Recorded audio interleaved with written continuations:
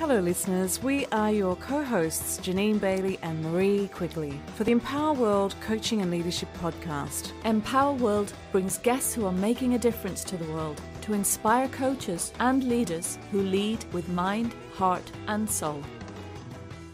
Hello and welcome to the next episode of the Empower World Coaching and Leadership Podcast. And wherever you are in the world, I'm so glad that you've joined me today. I haven't got my wonderful business partner, Marie Quigley, with me. And instead, I have two of my amazing colleagues who I have had the pleasure of knowing for maybe a couple of years now. And we have met through the Climate Coaching Alliance, somehow, some way, through that wonderful organization that was set up by Josie McLean, Eve Turner and Alison Wybrow a couple of years ago in response to the climate, I guess, danger that has been occurring over the many years. Responded to what is it that they could do to respond to what was happening in our world. And so luckily I came and stumbled across this amazing organization and through it met Sue Glendenning, who is with me today, and also Tim Collings. And Tim, I met Sue through Tim, and Tim has been a previous podcast guest on the Empower World Coaching and Leadership podcast, so you might recognize him from a past episode. So as I mentioned, these two wonderful people that I have been working with meeting with for the past couple of years, we decided to come together because we are all passionate about this work that we do, particularly coaching in relation to climate and, of course, many things associated with that. For example, the Indigenous side of things. So I'm calling in from the Wadawurrung land that is part of the Kulin Nation. So I pay my respects to elders past and present, and I pay my respects to yours wherever you are in the world. I'm so grateful to be here on this magnificent land. So I've done enough talking. I'm going to hand over to my guests, my amazing guests, to introduce themselves. So first and foremost, I'm going to hand over to Sue, who's sitting on my left. Sue, would you like to introduce yourself to our audience today? Thank you, Jeanine, and it's wonderful to have this opportunity to be here and be part of this podcast. And I'm in Melbourne, and I'm calling in from Wurundjeri country, part of the Kulin Nation. And it's raining just where I'm sitting at the moment, so that reminds us of where we are and what surrounds us and how things can change. It's a constant reminder, isn't it, the weather and how things can change within our environment and within what we're doing, and how that impacts on us, even with our moods, I guess, from day to day, and just the impact it has on us in our lives. So. I'm a coach. Of course, met you, as you said, through the Coaching Climate Alliance. So it was wonderful to do that. So you meet some incredible people on your journey. I'll hand over to Tim. Thank you, Sue. Thank you, Jeanine. Thank you, Sue. Hello, audience folk, or hello again, depending on how devoted a listener you are. I can't recall, Jeanine, when our first conversation here was. My sense is it was maybe late last year. When we were first kind of talking about the work that called us to be together in climate related coaching. I'm joining today from the unceded ancestral lands of Dharawal speaking people here at the southern end of Dharawal country, the borders of Yuin country in what is known as South Coast, New South Wales in Australia. And I too am a coach, have been coaching 8 years, I think now. Was I suppose kind of striving to find out how to bring the stuff that I cared the most about into my work as a coach. And was drawn to fell into the Climate Coaching Alliance immediately, through Josie, and then sort of connecting more deeply with the work locally here. Have kind of coached in a number of different ways now over the past kind of 2 and a bit years in recovering communities, bushfire and flood impacted communities on the East Coast, of which there are many and an increasing number. Working with those who have not been directly impacted and are working in and with community to adapt and mitigate, in readiness and anticipation of what may well lie ahead, and in corporates, with now certainly in Australia post most recent federal election, a real kind of intention setting to do and be more deliberate around climate action in the broad spectrum, not all by any means, but the broader spectrum of the Australian corporate landscape. So that's enough for me for now. Thank you, Tim. And again, a big thanks to you both for joining me today and supporting the Empower World podcast, which we know goes out to many coaches across the world.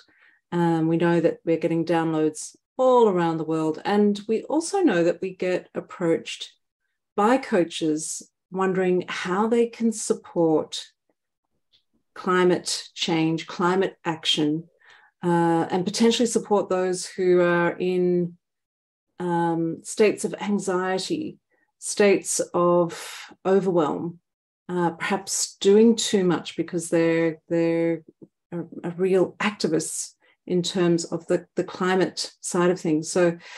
So we get approached by coaches all the time, and leaders as well. What is mine to do? And certainly that was a question that I held for myself. What can I do as a coach to support the change that needs to happen in our world today? In fact, I saw I saw a post about David Attenborough calling out to the world to make change now, to make change right now, because it is getting to a point of being too late. I couldn't even actually watch the post because I knew that it would bring up a whole lot of emotion for me. But I absolutely hear his cry, as I'm sure a lot of the listeners do too, wondering what is it that I can do as a coach? So there's so much more that we can do than we actually realize. And so the three of us, we know that we've got not only our coaching practice where we are supporting our own clients, but we're also doing things in other ways to support climate action and change. And we've also been getting together to see what we can do to support organizations who also perhaps don't know what to do and are asking themselves, what is mine to do? So I'm going to hand it over to either one of you to share your thoughts about, what is it that we can do as coaches to support perhaps more than just the individual organizations, something along the lines that perhaps we might be doing here as a threesome, which we know will grow. But I'd love to hear what your thoughts are.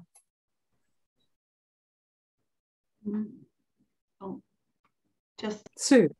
Just thinking about your comment about David Attenborough and the work he's doing, which I'm sure we're all more than familiar with. And I think sometimes people feel that there's a man who has influence, he has the credibility, and people listen. People will listen to him, and people will, believe him, and people will get on board. But on many occasions, I think they feel that, what can I do? I'm a small person, if you like, compared to someone who has that much influence and that much scope. So what can I do as a single person or as part of a small group, possibly? And the answer is that we can all do so much more. And I think asking that very question, Jeanine, what's mine to do, is looking to yourself first to say, well, I'm now going to take some responsibility around what's possible for me to do. Can I influence other people?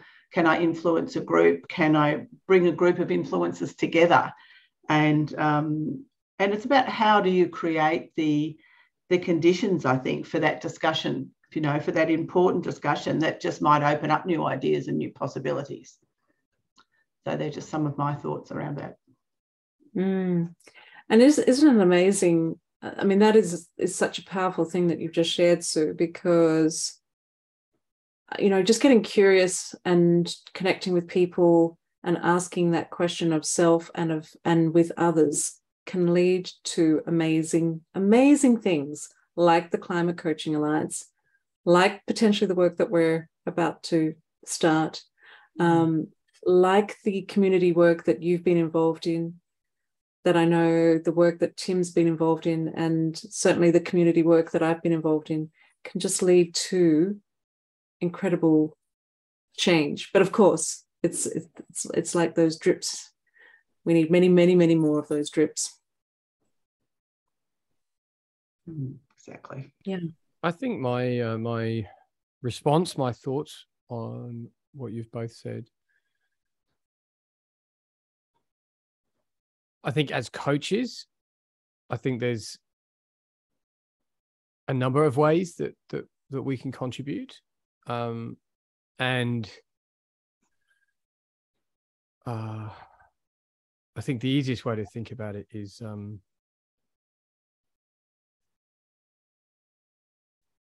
know,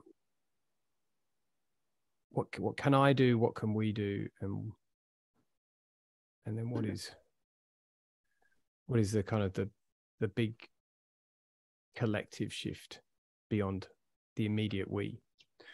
So I think as coaches, and speaking, you know, to an audience that I appreciate is not entirely, but is predominantly coaches, I think there's definitely work to be done from a strengths perspective around, you know, what we don't need here is at least in my experience, you know, working in places where, you know, climate change is happening and has happened on the ground. It's not a radical, you know, revision, control, alt, delete of, you know, your entire life and lifestyle. It's a strengths-based approach to do intentionally from where you are, and leaning into the strengths that you have. I would also encourage a narrative approach, and not, only, but, you know, I think particularly referencing, you know, David Drake's pioneering work in this space. You know, like, we all have a story of the role that we play in the world.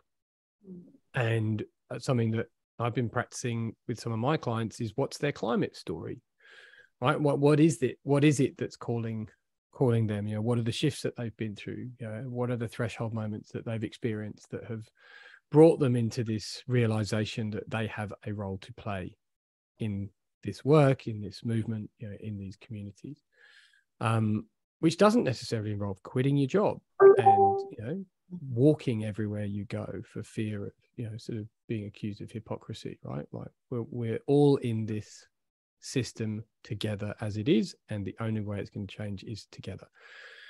So I think the strength's really helpful, the narrative bit, and that kind of brings up a lot of realization of the shifts that have already occurred, and quite often in my experience with clients, you know, some insight into the shifts that have happened. And something which is a bit newer for me, really been exploring only in the last couple of years and introducing into my coaching work only in the last couple of years, in both an individual and collective senses, is futures work, right? Rather than thinking about this linear, singular future and it's only one thing, and kind of what can we do? Thinking about plurality, and that there's lots of potential futures, and they're really kind of emerging right in front of us. And the stories that we tell ourselves about our possible futures really significantly impact on what we actually do right here, right now. So I think all of that at an individual level, and then it's, well, what's ours to do together? And then, you know, group coaching and those same constructs in a group forum, and then, you know, with other more specific group processes like collective intelligence facilitation and things like that. And then this is the work that, you know, you're referring to there, Jeanine, that, you know, we are intentionally, you know, commencing, is how can you then weave groups together that represent a system or a large part of a system, and then have that group as a collective of change agents nurture and sustain and energize together. And I think that's absolutely a role, for a kind of a coaching convener, sort of in the weaving of that group, as a participant, as a peer, as an inviter, as an initiator. I think that, I think if any or all of that, sounds like it's of interest, then come on down, because there's much to do. There certainly is, Tim. Yeah, thank you for sharing. And what you've just shared reminds me of the work. Actually, as we all know, the work starts from within. First and foremost, the work starts within, and that can be very, very, very challenging, and also very empowering. It's I guess a word that many coaches may use, the word empowering, but I do remember going and doing this work. I was part of a climate course, I guess, and actually the work that I was invited to do really took me on a journey around myself, and to realize actually it's about connecting to self first and foremost, so that we can do this work, this bigger work. So those groups that you were talking about, Tim, potentially, and you mentioned being coach led. I think that's a really powerful point, because perhaps when we're nurturing, supporting groups, coaching groups, there will be things where people will potentially connect to something that's really, really quite deep, really quite emotional. And so having a coach facilitating this conversation in the moment can be very, very powerful. So thank you for sharing that, because I think the coach's work can be extraordinary. Sue, do you want to say more to that? Exactly. I agree with that. And I was thinking before, while both you and going to the points that both you and Tim were making, and we talk a lot as coaches about the what, the why, and the how, not necessarily in that order. And sometimes it's being clear on all of those, but getting in touch with your why. And Tim used the word intentional before, and I think this is a word that's going to have a huge impact on the work that we're doing, because it is very intentional work. And I think that's going to be the crux of everything. Why are we doing it? What's the intention? And looking to the outcome. And often we don't know really what the outcome is going to be. You're just working towards something, and this is where the collective comes in. So it can be your the collective why or the individual why, but that's when they come together. And I think that's when the magic happens, because that's when the discussion opens right up, and then you start becoming very intentional around what you're doing and what you're creating. So whether it's sustainability or climate or whatever, it's being really strong with your focus, but being open to exploring at the same time. And this is where having a coach sort of facilitate the discussion can often encourage the questions to come out and encourage people to explore all of what's possible. Yeah, I love that, Sue. And potentially really tapping into the individual's why, which is connected to the group's why, which is connected to the systems. My hand is going around bigger and bigger for those who are listening. But to indicate, there are all these amazing systems that we're part of. So, and that's again the power and beauty of this work when we're working with groups and systems. It has that ripple effect. And I was talking about those many drops that are needed to make like I'm seeing your river behind you, to make that river, or those drops that are potentially landing in your house right now because of the storm that you're experiencing. So it can be incredibly powerful work, this group work. Tim, I see you looks like deep thinking mode. I'm wondering what's coming up for you. Am I that obvious to read? Yes, there was some very ponderous beard stroking going on. Yeah, I mean, what was coming up? Yeah, just sort of hearing, this emphasis on the coach role in this group context. Yeah, I mean, I think, one of the things that's been very, very apparent to me in the last few years is there's so much nuance and subtlety is needed in what it is that coaches do to hold this space and facilitate these dialogues. Like a lot of it is kind of that silent, invisible work. How do you hold the energetic space?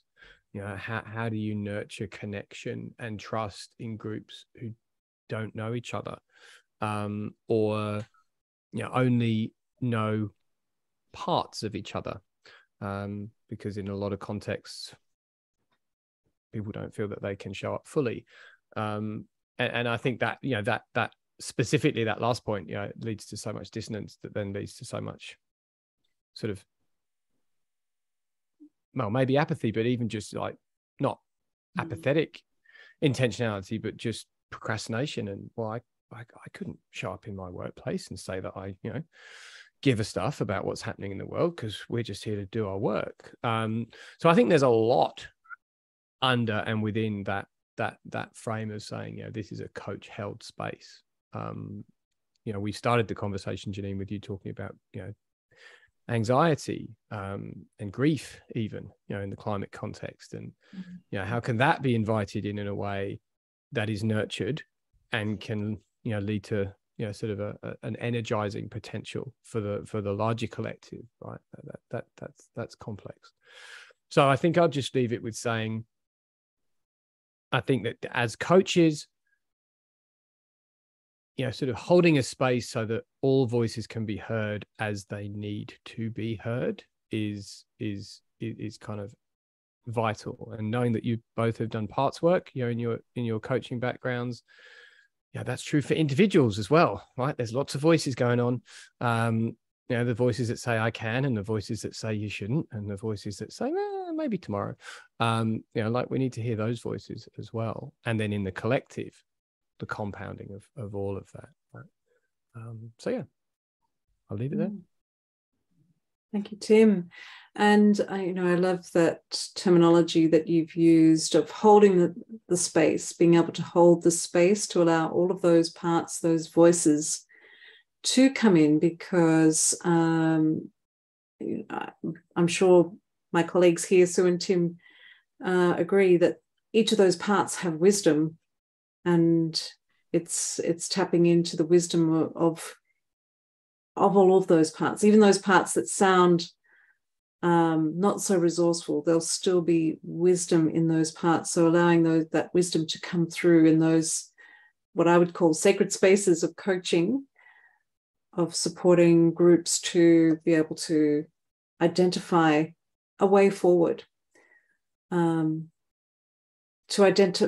not give up, but actually look at what is here that I can still do to create positive change, to adapt, to become resilient, and to grow and to nurture, and so much more. Sue, so as we're getting closer to wrapping up, Sue, what are your thoughts about what we've shared today, or perhaps what wisdom's coming up for you that you'd like to share with our listeners today about this work that we can do as coaches in all sorts of different ways to support our beautiful Mother Earth? You used the words, thank you, Jeanine. You used the words, about showing up. And I think that's the start. Show up. Show up with your intention. And even if you're not completely sure about what that is, show up with your voice and your intention and your passion and your purpose, and be open to discussion, and be prepared to be a bit vulnerable around that. And that's, discussing the parts, there's always a bit of vulnerability in there you know, to look at maybe the part that we believe is not necessarily so supportive always, and the incredibly supportive part, which often have, you know, the same intention. So it's, again, looking at our intention, looking at our purpose, but showing up, and showing up with your voice, and showing up with your passion, and just being open to making the change, you know, that we've all, I think, agreed that needs to happen. Yeah, beautiful. So I'm really excited again to be working with these two amazing people, and they have certainly supported me in my journey of looking at what we can do as humans, and as coaches to support our beautiful Mother Earth, and, you know, everything that lives in it, on it, within it. And so, again, as I mentioned earlier on the podcast, the three of us have been meeting for quite some time, looking at ways of how we can support organizations, businesses, groups, whatever it may be, in relation to their climate perhaps challenge or opportunities. Because there'll be some organizations that are ready to look at, how can, you know, what is mine to do that I can not only support my organization, but also the rest of the system. And then there'll be others that will be finding it really incredibly challenging, and perhaps even walk away from it. Who knows? So we are very again, excited about the opportunity to do this work together. So before we close out this podcast, Tim and Sue, is there anything that you'd like to share about this work that we're doing as Empower World, as For I? And Sue, you'll have to remind me again of your business's name, because I only know you as Sue Glendenning, the wonderful Sue Glendenning. Quantum Results Coaching is my business. Thank you. Would you like to share anything else about the work that we're looking to do? I'm very excited about the work that we are looking to do together, or have been doing together, and what we are creating. And I think, you know, creating is the perfect word, because it's the potential, which we've talked about before, but it's the opportunity that we're going to make available, I think, to people, to be able to join in and be part of something that's going to be incredible, and they will be the change makers. So we'll be the change makers who will be taking part. And it's a very exciting project, and I'm delighted to be working on it with but two such amazing people and such amazing coaches. So thank you. And I'll include Marie in it too. She's unfortunately in another time zone, so often can't meet us, but I'll bring her in as well. Thank you, Sue.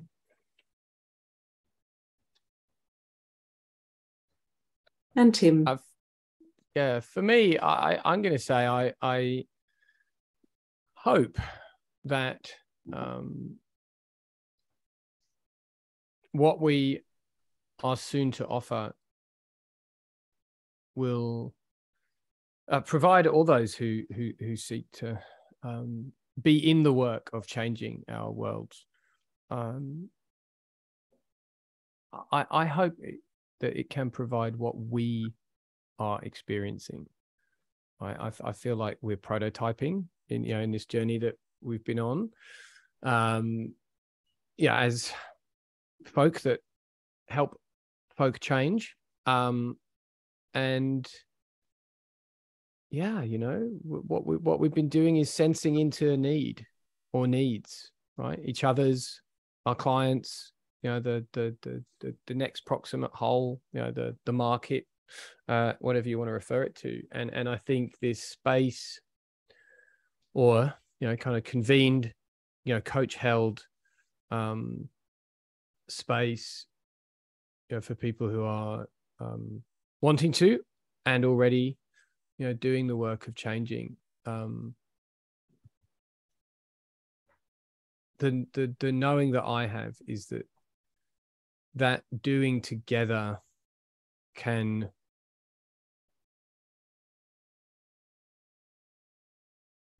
be a place of becoming ready for whatever lies ahead. And I think fundamentally that's what this work is. Mm. Yeah. Whew. Powerfully said. Becoming ready for what lies ahead. And yes, we are incredibly resourceful. We are incredibly naturally creative, resourceful, and whole.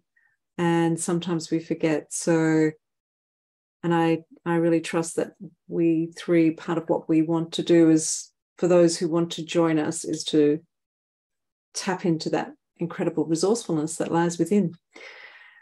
So thank you both, amazing and beautiful human beings, for joining me today on Empower World's podcast. And I hope that we can come together maybe in another year's time to reflect about our learnings and what's been showing up based on what we plan for launch very soon. So thank you, listeners, and please do provide us feedback. We are always open to any suggestions you have in relation to topics or thoughts about what we can do differently. So thank you for joining us. Bye for now. Thanks for listening. You can find out more about us on our website, www.empower-world.com, and on our social media networks, Facebook, LinkedIn, Twitter, Instagram, and YouTube. Be empowered.